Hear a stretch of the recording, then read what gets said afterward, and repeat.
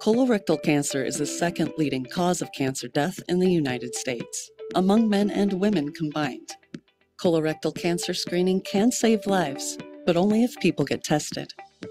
The goal of the 80% in Every Community campaign is to reach 80% and higher screening rates in communities across the nation. This is what 80% in Every Community means to our members and partners. The goal is to try to have 80% of Americans screened for colorectal cancer. 80% in every community means lives saved. It's knowing that patients will be around to spend time with their grandchildren, to spend time with their loved ones. To me, that's the most important thing. For me, 80% in every community means breaking down all the barriers to access for colorectal cancer screening. 80% in every community means to me serving those who are underserved, under-resourced, and underfunded. 80% in every community means working hard and passionately to try to help uninsured people get screened, giving everyone the chance to have their colon cancer detected early or prevented. 80% in every community means to me that, again, there's one less cancer diagnosis that I'm going to give that day to a patient. It's one less life that is forever changed by a preventable cancer. It's preventable, it's treatable, it's beatable. It means the fact that the people I love and care about get to live longer, and I get to see them live a long life. 80% in every community means that we do the right thing for every person, every single time. To get to 80% in every community, we need to offer a diverse group of options for screening. I'm really excited to see how industry, all of our cross-functional partners come together to really put that message out there. So essential for groups like the National Colorectal Cancer Roundtable to offer inspiration and a reason for the GI community to do their best work to help screen and prevent for colorectal cancer. 80% in every community means that we're going to reach a goal of at least 80% screening across all populations. It's a goal that's achievable. It's a goal that can help save lives. And it's a goal that I think collectively as a community, we can all work together.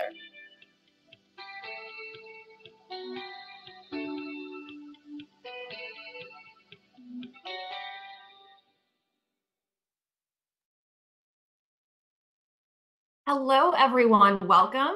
I'm Caitlin Sylvester with the American Cancer Society National Colorectal Cancer Roundtable, and it is my pleasure to welcome you to our program today. We are here to celebrate March, National Colorectal Cancer Awareness Month, and to recognize all of the great work that's being done with the 80% Every Community campaign, which aims to reach and exceed colorectal cancer screening rates of 80% or higher in communities across the nation. We have a very special program lined up for you today. Will show us a nice slide with our agenda. But before we get started, I want to let you know that this webcast is being recorded and a replay will be posted to our website in just a couple of days. We're also hoping to periodically break into questions. So throughout the program, if you have any questions, please feel free to add them to the Q&A box. We'll do our best to get to all of them. And as a quick reminder, be sure to engage us on social media by using the hashtag 80 in every community. We want to hear about all the exciting work you're doing this March and obviously throughout the year. So with that, I am now pleased to pass to ACS NCCRT Director, Emily Bell. Hello, everyone. I'm thrilled to have so many of you with us today for the 9th year of our annual March webcast. To kick us off, it's my pleasure to welcome Dr. Stephen Itzkowitz, a GI leader at Mount Sinai in New York and chair of the National Colorectal Cancer Roundtable. So Steve, please come on camera and join us. Thank you so much for being here today. Thank you, Emily, and welcome everyone. We're always excited in the month of March, Colon Cancer Awareness Month, to share our progress towards 80% in every community. For those of you who are not aware, the National Colon Cancer Roundtable is the longest running roundtable from the American Cancer Society. We're in our 28th year, and we really couldn't get here without all of the hard work and bold initiatives from all of our members and partners. We've made a huge amount of progress in recent years in terms of policy, increasing screening, and you'll see some of that data today. So I just want to thank you all for sharing your time, and you have a lot to look forward to in this next hour. Great, and how exciting that we have such a great turnout with so many partners joining us today. We reached over 400 registrants, and it looks like we have just over 200 participants joining us already. So Steve, talk to us about what the landscape for colorectal cancer screening looks like this year. So you're probably all aware that we have done a really good job in increasing screening rates, and I think we should all be proud of that. And you're going to hear some of that shortly. But we also have to be cognizant of the fact that there's still a lot of challenges that we face. By lowering the screening age to 45, that put a lot of people into the denominator for screening. So there's a lot more work that has to be done. In our federally qualified health centers that serve over 30 million people, who are underserved in the healthcare community, we're still seeing rates of about 43% overall, and those rates are a little bit lower than they were before the COVID pandemic. So we still are very aware of this and trying to increase those rates as well. We also know about lower screening rates in people who have either lower education levels, lower income levels, insurance status, and we're painfully aware of disparities when it comes to the Asian American community, American Indians, Alaskan Natives, African American, and Black individuals. And we've tried to highlight a lot of those communities in the work that we do and at the annual meetings. The other thing is that the early age onset is really becoming a huge concern.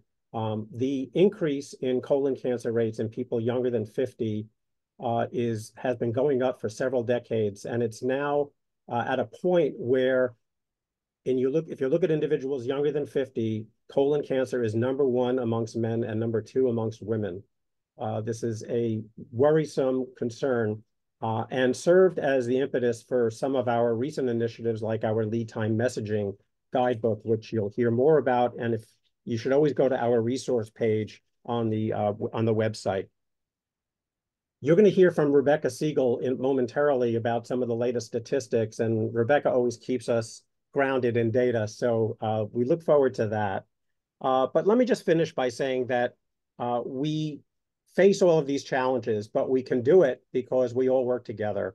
Last year at the annual meeting, we had an enormous amount of energy, and we now have surpassed over 217 member organizations who can help us in our national effort to get to 80%. So I'll turn it back over to Emily.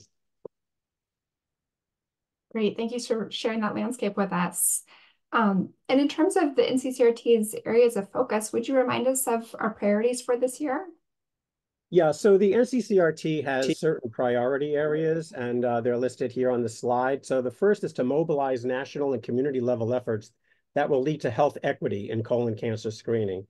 The second is to support on-time screening as soon as eligible, and to continue with continued participation according to the screening recommendations. And the third is to promote timely colonoscopy follow-up for a positive or an abnormal stool test. So those three priorities are big areas, but by working together, we think we'll be able to make progress in all of these areas, and I'm optimistic. Great, thank you so much, Steve.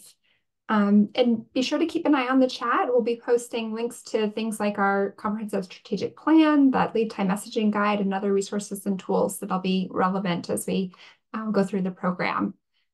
So before we move to our next presentation, one of our favorite things in March is seeing all the energy and excitement around the country. I know I always love seeing the Dress and Blue Day pictures and all the things posted to social media. So be sure to share about the work you're doing on social media using hashtag #80ineverycommunity, and we'll be sure to amplify your efforts. So Steve, thank you again. We always learn so much from you. And now it's my pleasure to welcome Rebecca Siegel, Senior Scientific Director, Surveillance Research with the American Cancer Society. Rebecca is known for her groundbreaking research on trends in early age onset colorectal cancer, and in 2018 became the inaugural recipient of the National Colorectal Award for Distinguished Research. If time allows, we plan to break for a couple of questions for Rebecca before moving on to our next panel. So please go ahead and submit your questions for Rebecca at any time through the Q&A box. Rebecca, thank you again for taking the time to be with us today. I'll pass the mic to you to share with us some of the latest data on colorectal cancer screening, incidence, and mortality. Thank you. Excuse me. Thank you, Emily, so much for inviting me back, and all of the NCCRT staff. I love this group, and I'm always excited to be here to share information on cancer occurrence in the U.S. So I will go ahead and get started. All of the information that I'm going to share today is from American Cancer Society research publications, and you can find all of this information if you're interested in more details at cancer.org/statistics. So please check this out. And we also have a very cool interactive website called the Cancer Statistics Center. It went through a complete rebuild last year, and you can go here and get customized data on colorectal cancer incidence, mortality, survival, and even risk factor and screening prevalence. So you can go here, show your figures in map form for presentations. So please check this out as well and give us feedback. Let us know how we can improve the site. So as Steve mentioned, the US really boasts, I would say, the best progress in colorectal cancer in the world. We've had declines in both incidence and mortality year over year for decades. For incidence, there's been an overall drop of 46% since 1985. Rates have declined for longer for mortality, with an overall drop of 57% since 1970. And this is because of changing patterns in risk factors like less smoking, more people using anti-inflammatory drugs, as well as, of course, the increase in screening and improvements in treatment for mortality. The pace of these declines was most rapid during the 2000s, when colonoscopy uptake was rapidly increasing and has since slowed, especially for incidence. We're expecting to see about 153,000 cases of colorectal cancer diagnosed in the US this year, and more than 53,000 deaths. And that translates to 145 deaths every day in this country from colorectal cancer. So it's a really solemn reminder of the fact that despite all this progress, there's a lot more work to do, and highlights the importance of organizations like the Roundtable in working to improve this situation. In terms of new cases being diagnosed, there's going to be more than 20,000 cases this year in people in their 40s and younger, and 45% of new diagnoses will be in people younger than 65. This is up from just 27% in 1995, and it's because of both increasing incidence in younger ages and the success of cancer prevention in the older age groups. So you can really see those trends clearly here. These are incidence rates broken out by age. Rates, as Steve mentioned, have been increasing in people actually under the age of 55 by 1 to 2% per year since the mid-90s. And this is at the same time of steep declines in older age groups. Interestingly, in people middle age, 50 to 64, the pattern mirrored the older age group before 2010. But now there's been an abrupt change, and the pattern is becoming more similar to the younger age groups. And the reason here is because the increase in incidence isn't in young adults per se, but it's in people born after the 1950s. And so some of those people born in the 1950s, like me, I was born in the mid-60s. I have aged into this middle age group, and I have elevated risk. We're carrying that with us, and we're changing these trends. As a result, the number of people diagnosed in their early 50s or younger was just 1 in 10 in 1995. Today, that proportion has doubled to 20%, or 1 in 5. In addition to younger age at diagnosis, there's also a trend toward more advanced disease, which is really concerning. This slide shows incidence trends by stage at diagnosis for those same age groups. And Advanced disease, which is regional or distant stage, are shown in orange and yellow. And you can see that in both age groups under 65, incidence rates are increasing for regional and distant stage disease. And even in older adults, steep declines for advanced diagnoses have stabilized in recent years. So as a result, the most common diagnosis today, surprisingly, is for regional stage or stage 3 disease. Advanced stage diagnosis was diagnosed in about half of patients in the mid-2000s, again, meaning regional or distant stage. But today, there are 3 in 5 newly diagnosed patients with advanced disease. And this is surprising because in 2019, 57% of Americans 45 and older reported being current for screening. The other shift, as Steve noted, is this rapid shuffling in the leading causes of death in people under 50. This slide shows the number of deaths and the trend since 1975. In the late 90s, colorectal cancer was the 4th most common cause of cancer death in both men and women under 50. Today, it's the leading cause of death in men under 50 and second in women after breast cancer, which still leads by more than 2,000 deaths. Now I'm going to shift from talking about trends to another area of deep concern, which is racial disparities in colorectal cancer incidence and mortality. The highest rates by far are in Native Alaskan people. These are not only the highest in the US, but they're the highest in the world. The rates are 2.5 times higher for incidence and mortality compared to white people, and 3 times higher than rates in Asian American and Pacific Islanders. The second highest rates for incidence are in Native Americans outside of Alaska. And Native Americans also have the second highest mortality rates, tied with Black people. In addition, I wanted to mention Alaska Native people are the only group who have not had progress in incidence and mortality. You saw the long-term progress that we've seen in the US overall. Among Alaska Native people, both incidence and mortality rates are stable.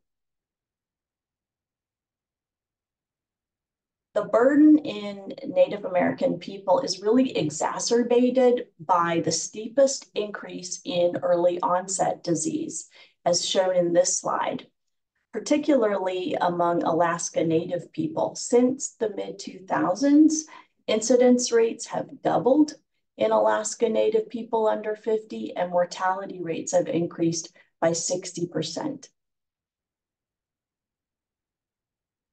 So there's a big opportunity here with these racial disparities to increase screening uptake and narrow that gap. So this slide shows up-to-date screening overall, which is about 59% in people 45 and older, according to self-report. But the lowest screening prevalence is in Native American, Hispanic, and Asian American people, 50 to 52%. So only about half of these groups are current for screening, compared to 61% of Black and white people. One thing that's very notable, though, is those groups that have the lowest overall screening uptake have the highest rates of stool testing. And this is an opportunity because we can increase screening rates in these groups, I believe, by increasing awareness of stool testing, because a lot of times it's preferred, but it's not a recommendation from physicians. And so increasing awareness of that opportunity for stool testing among average risk people, of course. And stool testing is also underutilized in younger age groups, people in 45 to 49 and their early 50s who are just beginning screening have a low absolute risk of the disease, and they're perfect candidates for stool testing. A lot of times these people who are younger age are in mid-career, they have children living at home, so they're busy, and the convenience of stool testing is really attractive. I also wanted to point out here right now, we only have 20% of people 45 to 49 current for colorectal cancer screening in 2021, and this number stayed flat from 2019, so no progress there. And this slide shows the variation by state in screening uptake. So this is screening at ages 45 to 54. In Idaho and New Mexico, only 30% of people in that age group have had colorectal cancer screening. And it goes up to 47% in DC and 50% in Puerto Rico, but those numbers still aren't high enough, right? In 7 states, a third or less of people 45 to 54 are current for screening, and this includes our 2 most populous states, Texas and California. Similarly, if we look at screening prevalence by state overall in ages 45 and older, we see a similar gap with screening prevalence only 53% in California and going up to 70% in Massachusetts and DC. So to summarize, although we have had great progress against colorectal cancer, we cannot deny that. This country should be very proud of that progress, but there are a lot of concerning trends and issues that we need to address. One of these is a much younger patient population, in addition to more advanced disease, and also the stark disparities in incidence, mortality, and screening that I showed. So I really think that we need to take a hard look at the recommendations for screening in terms of what providers are recommending, because most commonly colonoscopy is being recommended, but stool testing is also a recommended option from both the ACS and the USPSTF, and it might be preferred to many groups. I'd like to thank cancer registrars across the country for allowing this work to be possible, and also my collaborators on this project. And I think we have some time for questions. Great, thank you so much, Rebecca. We always learn so much from you. Now we do have just a couple minutes to take 1 or 2 questions from our viewers. So please go ahead and share your questions in the chat. I'll start with an initial one as they're trickling in. I know we've had, so many meetings around trying to understand the reason behind the trends in early age onset disease, but the newer trend that we're learning about in advanced disease, I'm curious to know if there are any theories yet as to why we might be seeing more advanced disease, or if there are particular research projects investigating that new statistic. Yeah, that's a great question. And partly it's screening saturation, right? We've gotten to a point in the general population that's similar to screening rates for breast cancer and cervical cancer. So we're probably almost at as high as we're going to get for, I would not include the 45 to 49-year age group in that because they've just been introduced into this screening eligibility. But in terms of people 50 and older, there's probably not a lot more space there to increase screening. And so a lot of the progress we saw was the increased uptake of colonoscopy, and now we've stabilized. And so that's part of it, but it's also partly because younger adults are more likely to be diagnosed with advanced disease, in part because of the lower screening rates. So, but it's something that definitely needs to be investigated. And again, I think is an opportunity for more stool testing. Great, thank you so much. We have time just for one more question. We have two, one of which I'll save for our closing panel. But one we have here is a question, is there data separated out by different Asian ethnicities? That is a great question. And we actually have a new facts and figures publication coming out in May that shows data. We have very, very limited data for Asian subgroups, a couple of the larger Asian subgroups, no screening data for Pacific Islander people. But please look for that publication the beginning of May. And we will be covering all cancer incidence and mortality, including colorectal cancer, and also have screening in there. That's fantastic. Well, we'll keep an eye out for it and share it with all of our members and partners, and probably ask for to bring you back on at some point to share with us that data too. So thank you so much, Rebecca. I really appreciate you being on. Fantastic. Thank you, Emily.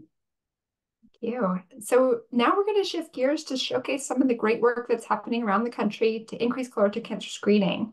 First, we'll hear from Dr. Djenaba Joseph, Branch Chief of the Division of Cancer Prevention and Control's Program Services Branch at the Centers for Disease Control and Prevention.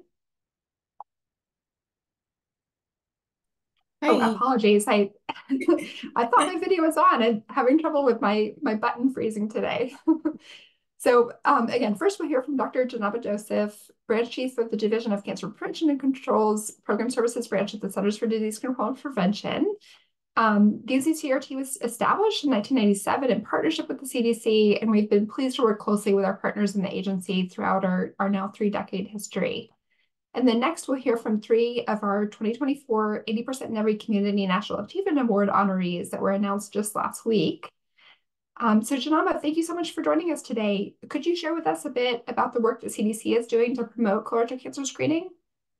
Sure, thanks for having us today. I'd like to say CDC continues to support our CRCCP recipients in engaging with communities and partners and providers to implement evidence-based interventions that have been proven to increase colorectal cancer screening. We're happy to say that after the first 2 years of our current round of CRCCP, the mean percentage of people aged 50 to 75 at partner clinics that were up to date actually increased 3.63 percentage points, which may not seem like much, but that actually happened while COVID was raging in the background. So that we feel like that's quite an accomplishment. Beyond the CRCCP, nearly all of our national comprehensive cancer control programs also have work plans that include colorectal cancer goals and objectives that include working with our CRCCP recipients to advance but not duplicate efforts. So we have some exciting initiatives, including implementing things from the ACS's Community Engagement Guidebook. One example is engaging with members of the faith community to create tailored messaging about the importance of screening. So lots of work. Yeah, that's exciting to hear, and especially that 3% increase is fantastic. So we've hosted several of the CRCCP recipients on our programs over the years, and we always learn so much from them. Are there any recent examples of success that you'd like to share with us? Yeah, we have quite the laundry list of successes. Unfortunately, I cannot squeeze them all into 60 seconds. But just to name a few, the Alaska Native Tribal Health Consortium partnered with the Bristol Bay Area Health Corporation as they reopened and reaccredited their endoscopy unit, and they implemented evidence-based interventions to support screening with FIT in addition to colonoscopy. And as a result, they increased their screening prevalence from 37 to 50%. So that was very successful. West Virginia University partnered with a clinic that serves people experiencing all sorts of barriers to screening: poverty, lack of insurance, housing insecurity, substance use disorders, language and health literacy barriers and demonstrated how they could still, in spite of all of that, increase fit return rates from 10% to 58.3% by implementing interventions that they know work. I can't leave without mentioning the University of Missouri, who used some friendly competition. So the winning clinic who claimed the Golden Poop Trophy, because I don't know anybody who wouldn't want the Golden Poop Trophy to have as their bragging rights. And I could probably go on forever, but we'll leave it with those examples to start. That's fantastic. A little humor can go a long way. I'd love to see that trophy at some point. So thank you so much, Djenaba. And now I'm excited to share with you about the great work of our 2024 80% in Every Community National Achievement Award honorees. The awards program is in its 9th year and it's quite competitive. The honorees represent a diverse group of organizations and individuals, including a community health center, health system, individual champion, and others. And we have representatives from 3 of these organizations here with us today. But before we hear from them, we'd like to share a bit about the other 2 organizations. So first up, we have Family Health Services, which is a community health center located in South Central Idaho. They serve over 30,000 patients in an 8-county rural area through 11 locations, and they were able to increase their screening rates from 18% to 56% between 2015 and January of this year, with some clinics and providers reaching 60 or 75%. They credit multiple strategies for helping them achieve this success, including an innovative program that fundraises over $25,000 a year for discount colonoscopies from referral partners. And you can learn more about them on our website. I think the link will be dropped in the chat. And then the other awardee is Unity Medical Center, a health system located in North Dakota with locations in Grafton and Park River. They serve over 20,000 patients as a nonprofit critical access hospital with primary care clinics. They increased their screening rate in just about a year from 41% to 69%. They also used multiple evidence-based interventions, focusing on partnerships and reaching out to their community, and also included some fun in there as well with a Battle of the Buns baking competition. So again, we'd love for you to learn more about this work on our website, and we're hoping to do more in-depth blog interviews with each of our awardees throughout the next year. So congratulations to each of these organizations for their inspiring work to increase screening in the communities they serve. And now I'm thrilled to introduce 3 people live with us today to represent our awardees.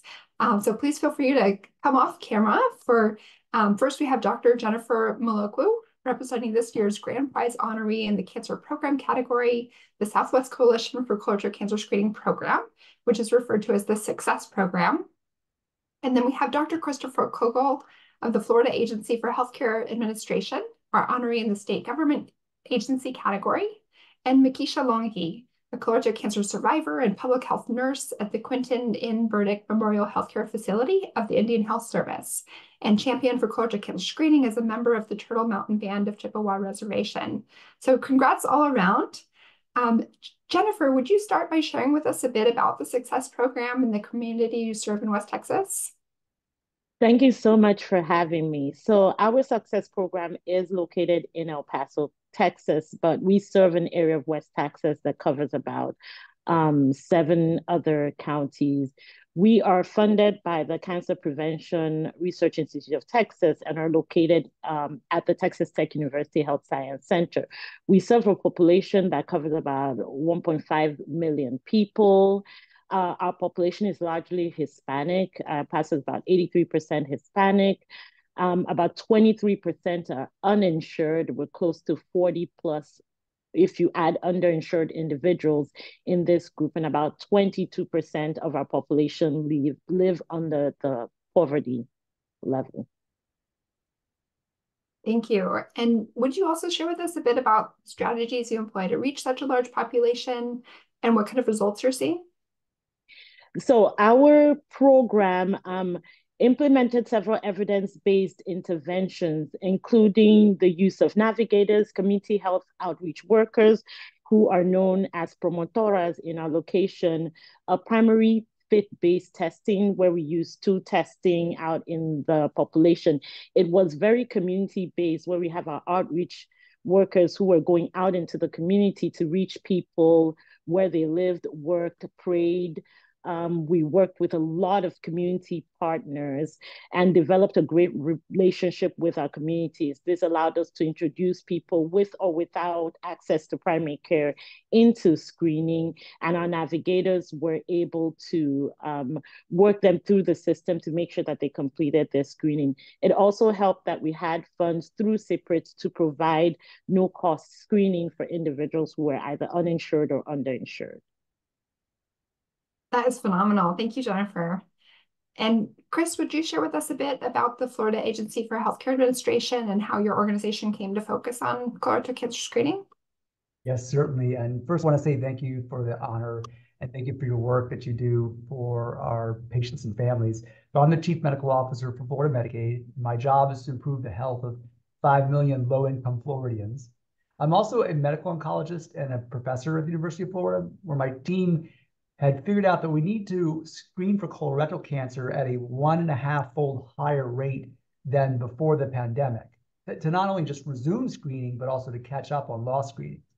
So for Medicaid recipients that are living in poverty, screening for cancer is way behind food, shelter, safety, child health, job security. And so for us to achieve this national goal of colorectal cancer screening and to redouble our screening efforts amidst this real world challenge, we thought to enlist the partnership of our Medicaid managed care health plans. They have experience in addressing health-related social needs in addition to healthcare delivery. We also enlisted Exact Sciences, who had the capacity to manufacture the stool test Cologuard for a large state intervention. Of course, the American Cancer Society for helping us with the design of the intervention. And then lastly, the CDC Division of Cancer, who gave us feedback in the progress. That is exciting. Thank you. And would you also like to share a bit about the strategies you're using to reach individuals across the state and what kind of results you're seeing today?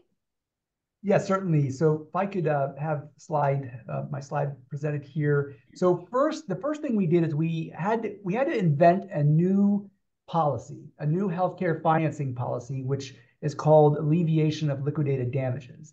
And what this does is it incentivizes the managed care health plans in the state to strengthen or create new business operations that lead to cancer screening. So it's a two-stage process. First, the managed care plans have to increase their rate of cancer screening. So they all started off on average around 40 to 45, or 35 to 47%. We required that all of them get up to 50% or greater by a certain time. And if they could do that, they then qualified for dollar discounts, which you can see here is in the gray box. And here's where the American Cancer Society was helpful in this point system. So we gave some points for FIT testing, a little more points for Cologuard because that result will last longer, 3 years, compared to the 1-year FIT testing. But if they underwent colonoscopy, they get even more points because of the prevention aspect of colonoscopy. And so what we did is we held bi-weekly video conferences where we went over the data on progress for each of the plans. If I could have the next slide up. And so every other week, we would meet with all the plans. We would also have our private partners like Exact Sciences in on the call, where we shared data on how many people were screened every other week. So this is essentially real-time data that we were sharing on cancer screening throughout this progress. And you can see a steady increase over the time. You can see one of the health plans here that had a huge jump in colorectal cancer screening when they changed a business operation that led to this. And so what we learned here in terms of durable changes is that there were business operations and cross-pollination in these meetings that led to these effective screenings. And in terms of screened individuals, in summary, we brought 85,000 low-income Floridians up to date on colorectal screening, which is a 6 percentile point increase in a 9-month period. 85,000, that is phenomenal. Thank you for that, for sharing about this great work. And And Makisha, as a public health nurse, much of your day-to-day work centers around colorectal cancer screening, but for this, for you, this work is also personal. Would you like to share with us a bit about your diagnosis and how you went from being a patient to a champion for screening? Sure. Okay, so I was diagnosed with stage 3B colorectal cancer in 2021. I went through 6 months of chemotherapy, and within this time frame, I took on the challenge of becoming the lead person for our facility to increase our colorectal screening rates. They thought I'd be a good fit for it, having the personal history of it. So I'd like to thank you for honoring me with the Survivor Award. And then since you've contacted me, I've added a new title onto that. So I've recently been re-diagnosed with colon cancer again. So I have a recurrent case right now. So not only a survival, I'm battling it again. Thank you so much for sharing your story with us. We're wishing you the best and resending all kinds of healing thoughts as you're going through your treatment. So thank you for being with us on today and just for your incredible advocacy and championing the work in your day-to-day work as well. Thank you. So would you also like to share with us a bit about the kinds of strategies you're using to promote screening, both in the clinic and your community? Yes. So we're using different strategies to try to reach the population to get our screening rates up. I like to use my personal story, especially with the younger population, those that are between the ages of 45 to 50, just to open their eyes and make them realize that this is a real concern and it's not an old person disease. They're at the age where they should be getting screened. So what we're offering is we do the FOBT stool kits. And within the last year, we've partnered up with Exact Sciences. And we are now offering the Cologuard for those that meet the criteria to get those testing done. And I've had a good response with that. So I'm getting those ordered. We're going out into the community and offering different types of tests. Recently, we just had a health fair last Thursday down in our clinic, which was open to the community and to the employees to increase awareness for colorectal cancer screening. We usually get a good turnout with those, and we're just going to continue our efforts by getting out into the community and educating the population on the importance of getting their colorectal screening and giving them the options which they have available to get that done. That is just fantastic. Thank you for that great work you're doing. And, hearing it, the call to screening straight from patients and survivors makes such a profound impact. So thank you for that work. Thank you. So I wish we had more time for discussions with each of our awardees, but before we wrap up this part of the program, I know our audience would be really interested to hear from each of you any advice you have for partners or others that are either just starting out on their work or looking to take their work to the next level with bold goals and ideas. So starting with you, Jennifer, what advice would you share with our listeners? I would really like to let people know that the work starts with communities, especially for hard to reach communities. We have to talk to our communities and understand their particular barriers. Hispanics have one of the lowest rates of colorectal cancer screening. And so we started by really listening and talking to our communities and understanding what their barriers were. And with that, we had outreach workers who were able to talk to them at their level and provide information that mattered to our population, as well as reducing some of the barriers to access, as well as navigation in the system. But working with our community was really vital. And we're proud to have reached an overall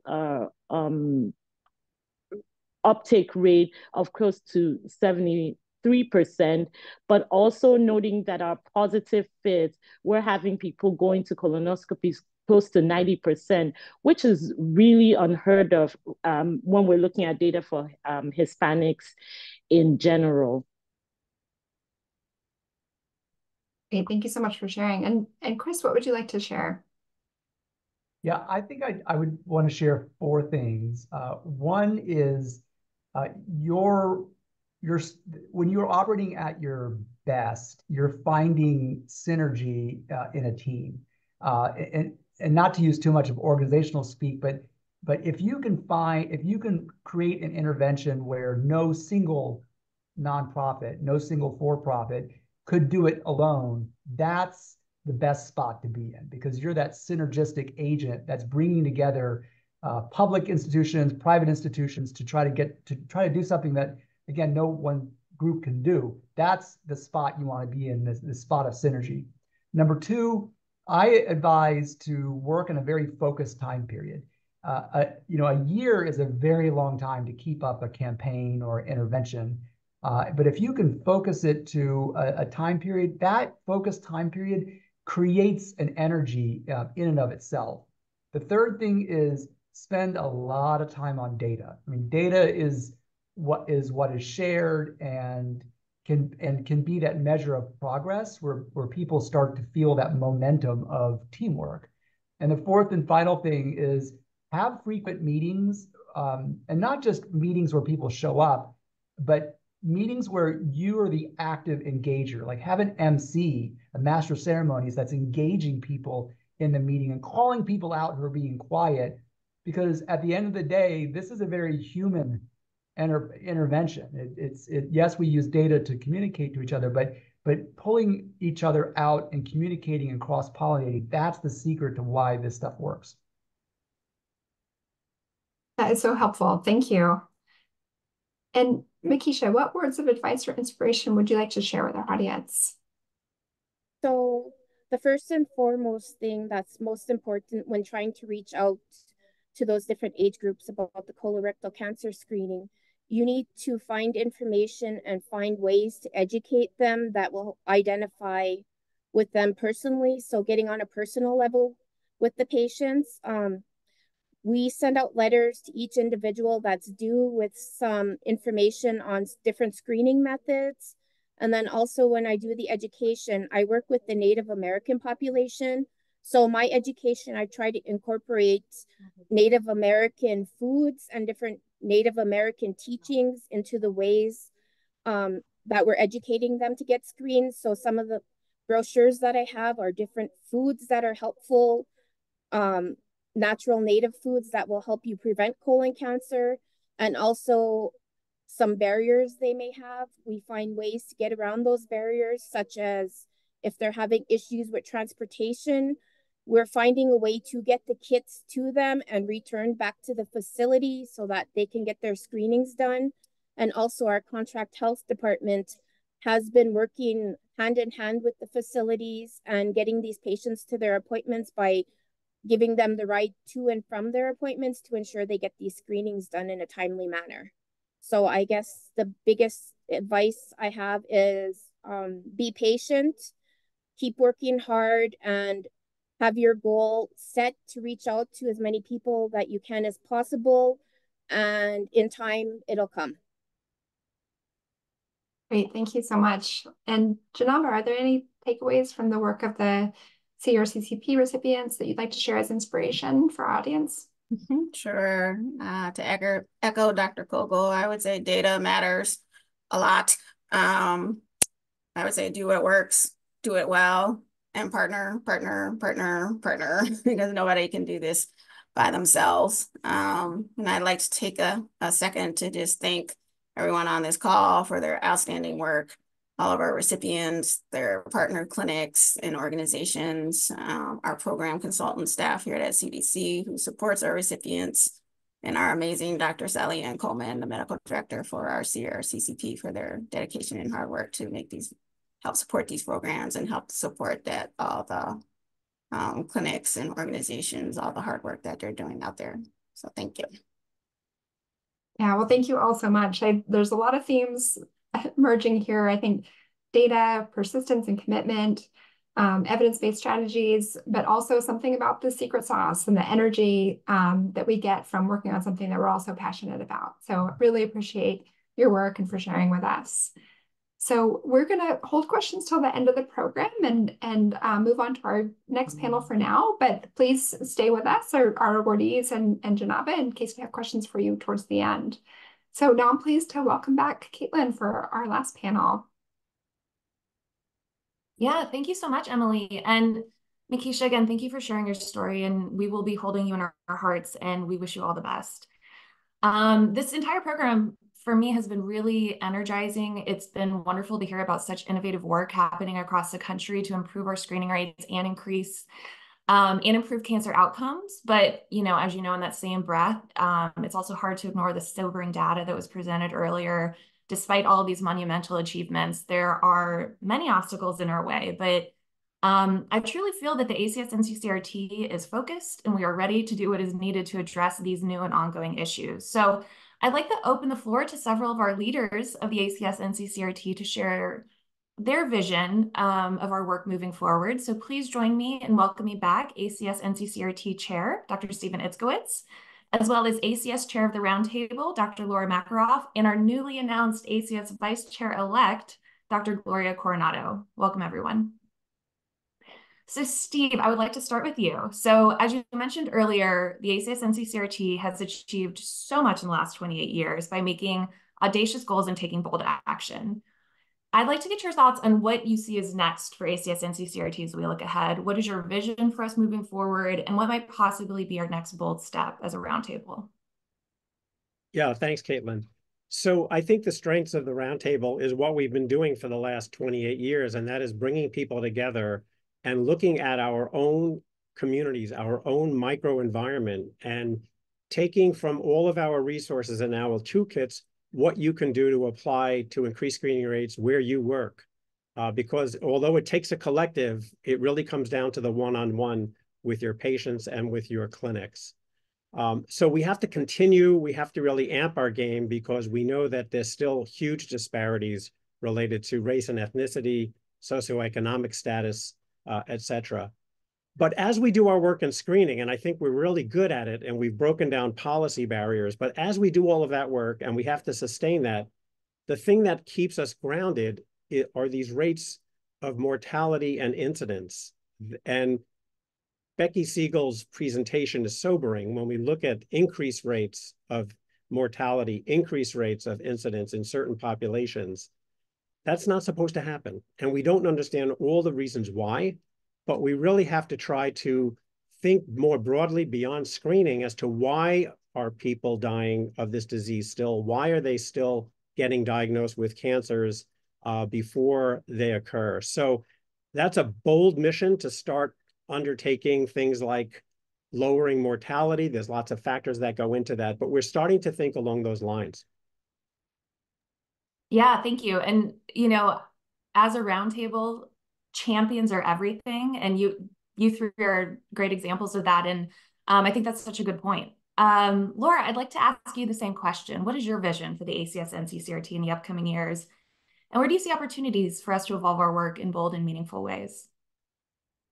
Yeah, thank you. And thank you to all of our presenters today and for all of our audience participants. It really takes a village or a community, as we say, to make a difference in communities. So really appreciate everyone joining us today. I think Dr. Itzkowitz and our other presenters have made really important points about our partnerships and the real value that an organization like the NCCRT, that's an organization of organizations, can make really great progress. And we've heard and seen such tremendous progress in increasing screening rates, although still challenges, right? We're still facing significant disparities and gaps in equitable access and uptake of screening. And so there's more progress to be made overall, and specifically, more progress in things that we can do as the NCCRT for people ages 45 to 54, and even maybe younger for those who may have other hereditary risk or other risk factors that make them eligible for screening earlier ages.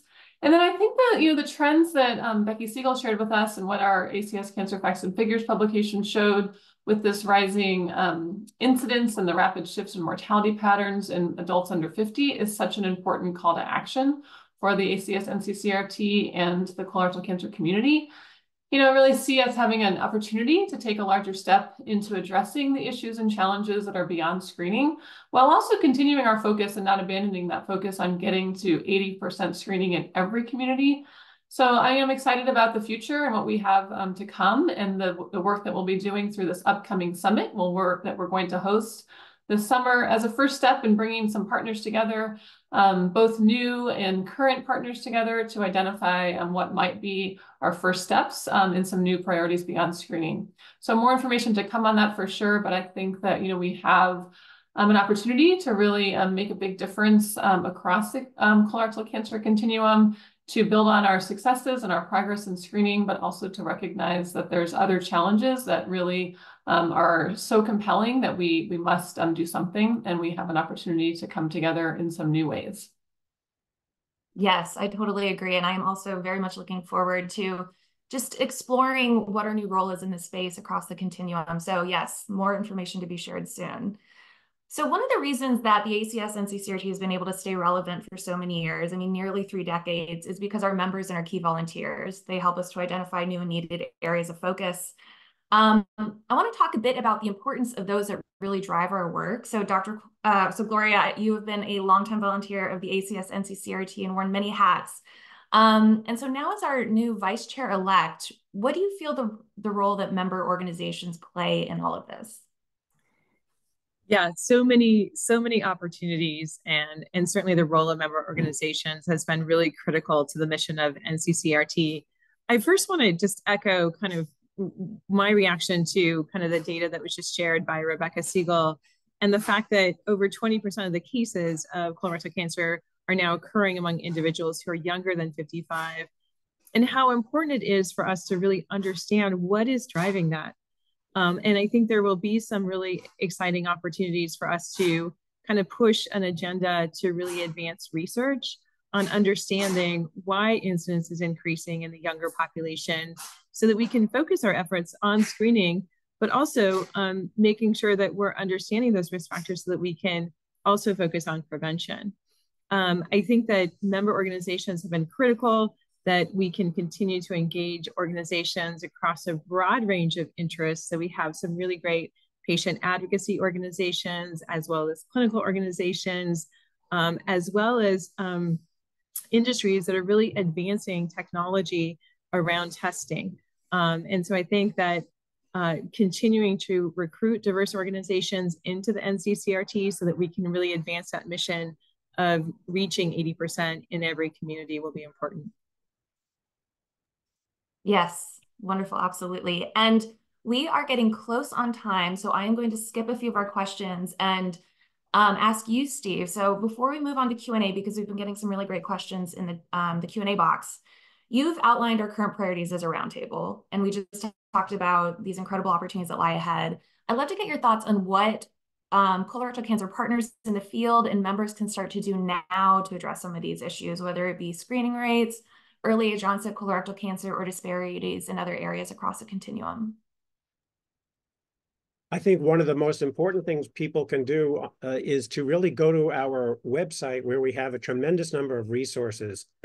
We just published a lead time messaging guidebook, which is based on very excellent market research. What messages can you use to get across to young people, to people in various racial and ethnic minority groups? So we have a lot of resources. Nobody should feel that they have to reinvent the wheel or develop things on their own.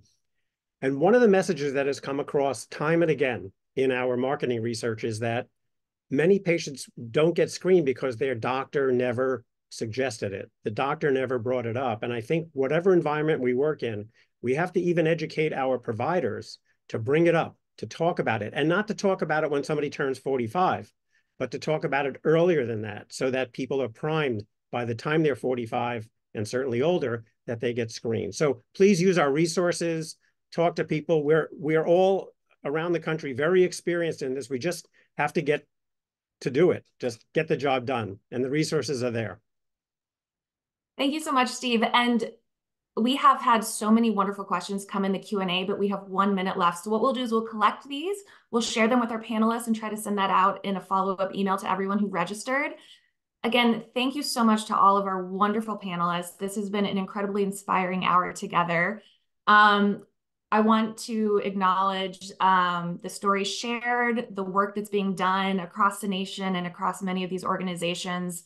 It's clear that there's a lot of work to do, but we are geared up and we are ready for it. And I am so appreciative of all of you sharing your time with us. I want to thank our panelists. I want to thank our awardees. I also want to thank those who helped pull this production together: Emily Bell, Aubrey Thielen, and Megan Burns.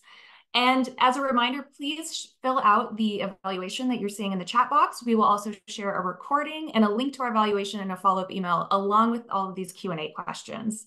So again, thank you so much. Happy March, and we look forward to hearing from you soon. Thanks.